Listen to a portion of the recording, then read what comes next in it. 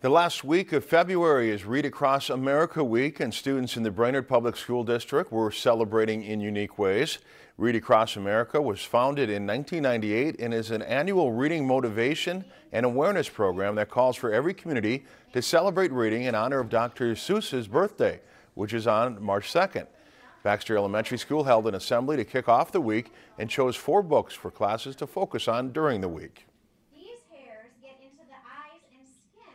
We kicked off the week with an assembly that gathered all the kids together, and we were able to talk about the books that we were going to be reading this week. So each classroom reads 4 books, so the whole school is reading the same 4 books, and at the end of the week we get to, the kids get to vote.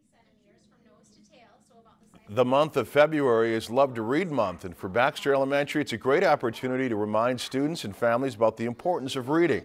The school has been celebrating Read Across America Week for the last few years, and it's been a huge hit with the students.